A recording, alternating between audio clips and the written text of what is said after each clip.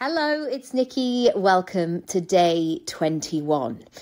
I know that this time of year is full of mixed messages. As you go towards the end of an old year and into a new year, it's often a very reflective time. And I know not everybody likes it. Let's just be truthful there. Not everybody likes it because it can bring up a lot of stuff. And it's that sometimes is difficult to navigate, or it can be all-consuming. And especially when we're looking at the end of a year on social media, for example, and social media has handily created tools that people can use to share their highlight reel.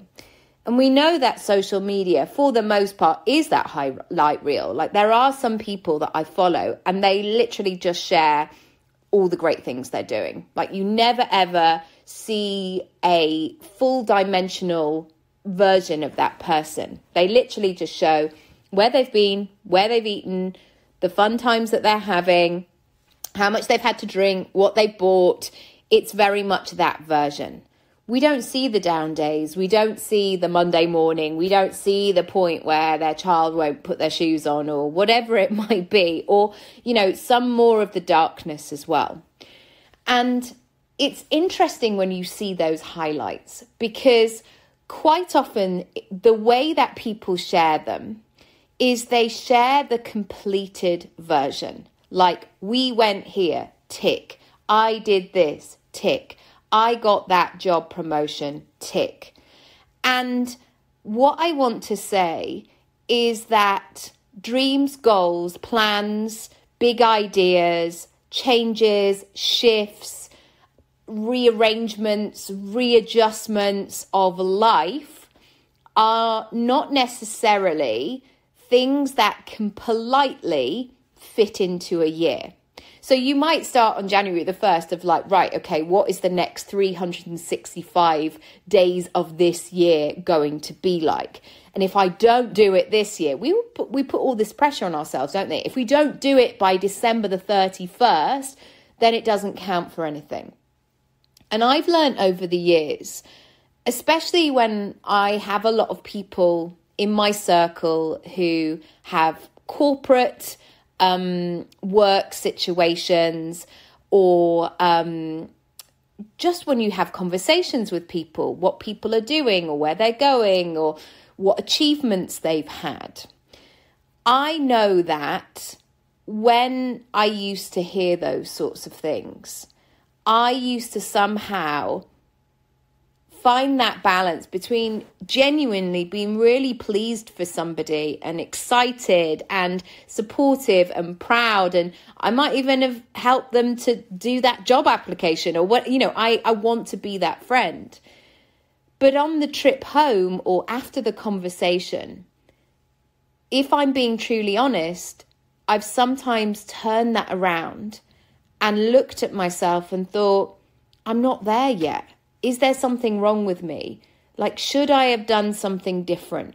Maybe I'm not as good as them. And we can go into that comparing situation. But the truth is, we are all running very different races. And we are all doing our own thing in our own time. And it's certainly probably not going to slot in to some sort of order or logistic or fit cozily into something. And so I want you to establish all the things that you planted last year. And one of the things that I really look at, and this is an odd one because I'm not very good with 5-year plans. And I'm not sure why. I don't know why that number doesn't work for me, but a decade does. A decade has been something that has been, it's really spoken to me. So I remember my 30th birthday so clearly, like it was yesterday, November 2011. I remember where I was. I remember how I felt. I remember the things that I was planning, and I really tuned in to what I hoped that decade would be. And some of those things happened right on the edge. So one of my goals for that decade was to move house. And when did it happen? I turned 40 in the November 2021, and we exchanged in the January. So 2 months after. So technically, I was still 40, but only just. And I could have woken up on my birthday in November being like, I haven't done it. And actually, that was the key time. I remember Matt and I went to the Sky Garden for my 40th, and we went for a lunch. And then we ended up walking back to, I think we had to do the school run or something after that. But I remember walking up through the city of London. And Matt is one of those great people. I mean, he's great for lots of reasons, but he's definitely one of those people, like I am, but I sort of know different areas, where we've both been really, really skint in London, where you walk. You know, that's what we did as students. Like, you just find your way home, or you go to bus stops and you're like, okay, right, which vaguely will take me across the river or to the next part of the journey. And so he's always like, come this way, we'll go up here, da, da, da, da, da. And I remember on my 40th birthday being in some sort of community garden on the back streets of Liverpool Street, having a very serious conversation with the estate agent. It felt like we were in a real stalemate where just nothing was moving. And so I was really digging deep onto all those coaching questions and like trying to keep things open, trying to find a way through it, trying to introduce things so we could create some movement. And that's, I think, what we have to recognize, that maybe at the end of 2022, maybe your list of achievements didn't look polite, they didn't look ordered, they didn't look ticked off, but you begun that journey of making moves. And so to circle back, such a corporate phrase, isn't it? To circle back to the decade, I am building things now that I know that I want to do between 40 and 50. And that is how I'm doing things. I'm really thinking that I have to trust the timing, because I know that if I continue to take action, to keep doing the things, to keep things moving, to keep releasing things, like all of these things that I know work, I know that I'll get there.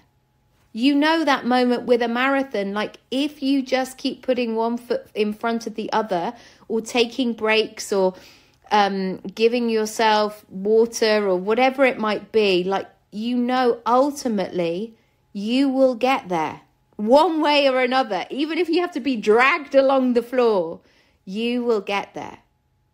And so if you have looked at any of those highlight reels and thought, I'm not there yet, and allowed yourself to really go into that comparisonitis of, well, maybe I didn't do this, or, oh gosh, and I'm a failure, and I'm whatever, and maybe I can't do it. No, you are doing it. By the fact that you are listening to this, you're thinking about where you want to go to next, all you need to do is do more of that. And other people's timings is other people's timings. Am I going to share this analogy? Yes, I am. Losing your virginity, the desperation to, I mean, this was like a big currency at my school, like the desperation to kiss somebody, to lose your virginity, to go through all the bases, that was a massive talking point. And I remember that moment of thinking, oh my goodness, will this ever happen for me? Will it ever happen? And it did in the end. thank goodness, my kind of inner teenage self is thinking. But we all get to the same place in the end, you know?